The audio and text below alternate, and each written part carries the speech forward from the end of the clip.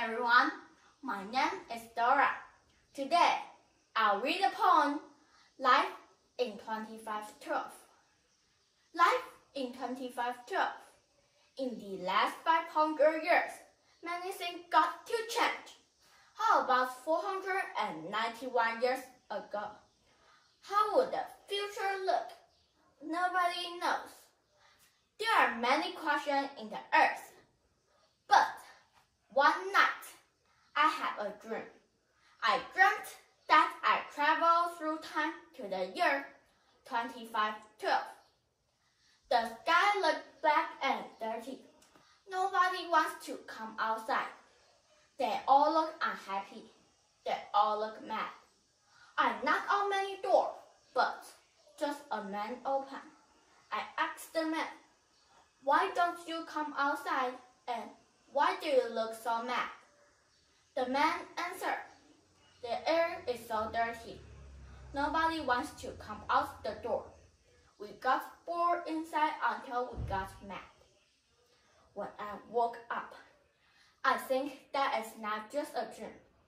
So, if we can protect the environment, only then the future can be better. To let the Earth to be the best planet in the universe. Thank you, everyone. Hello, everyone. Today, I'm going to tell you a story about Elma's trip in the magic world. One day, a little girl called Elma was camping with her elder sister, Eva. When they were ready to sleep, a beautiful fairy appeared. She said, "Would you like to have a trip in the happy magic world?" Eva and Elma were surprised. They slowly nodded their heads. "And let's go," smiled the fairy. She waved her wand, and Eva and Elma floated in the dark sky. They went up and up until they could stand on a cloud. The girls were excited. They ran into a shop.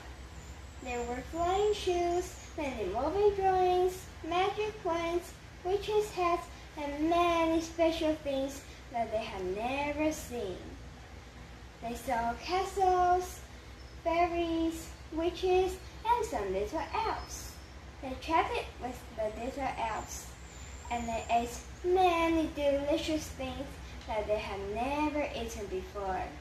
They tried to use magic like making food appear and making time go backwards. They also met unicorns, flying lions, dragons, and many cool creatures. They had a great time there. "Elma, Elma, why don't you sleep after you brush your teeth?" Eva's voice inquired. Elma opened her eyes and realized that they were still camping. "Okay, I'm coming," replied Elma. She can't wait to tell Eva her dream. Thank you, everybody. 2, 1, go. If you could be any animal, what animal would you want to be? By Rick. If you could be any animal on this earth, what animal would you want to be? Some animals are heavy. Some animals are light. Some animals can swim in the water. Some animals can fly in the sky. Now, I will start to tell you my idea. If I could be any animal, I would want to be the smallest dog. Do you know why? Not because I think a dog is the cutest animal on this earth. They can let everyone very happy.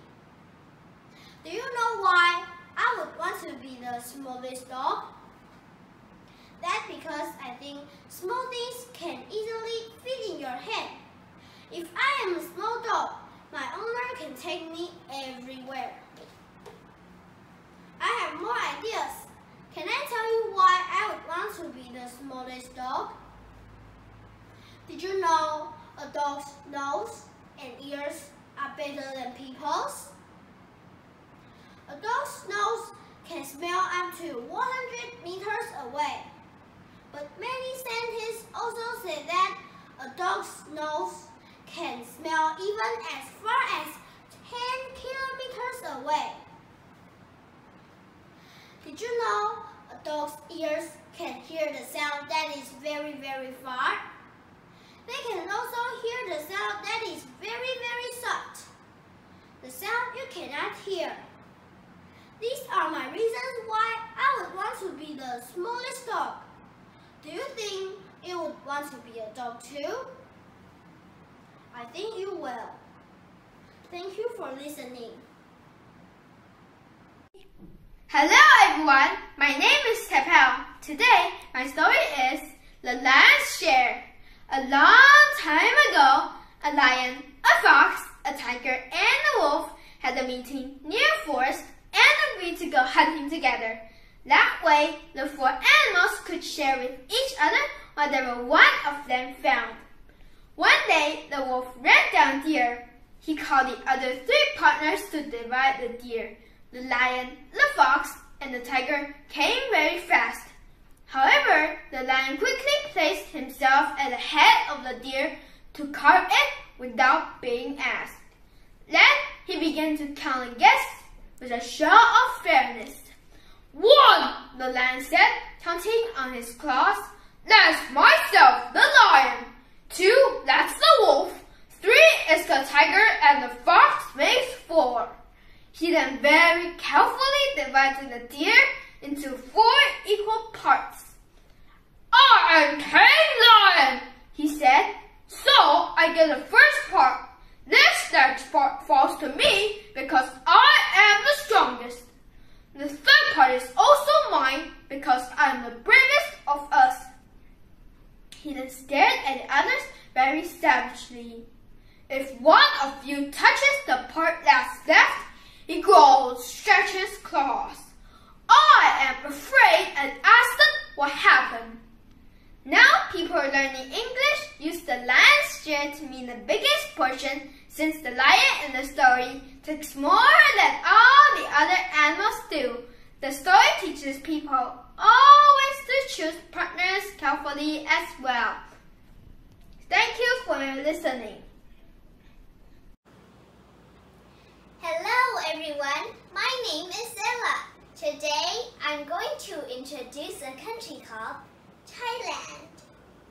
I like Thailand because it's like my second homeland. When I was in kindergarten, my mom and dad took me to live in Thailand for 2 years. My favorite place is Pattaya. Pattaya is beside the beach. There are so many luxury resorts, swimming pools, and crazy water parks in Pattaya. I can play in the water from day till night. The seafood there is also yummy. Anyway, it's a really good place to spend your holiday. If you have chance to go to Pattaya, you must go. I lived and went to school in Bangkok. I ate Thai food. I spoke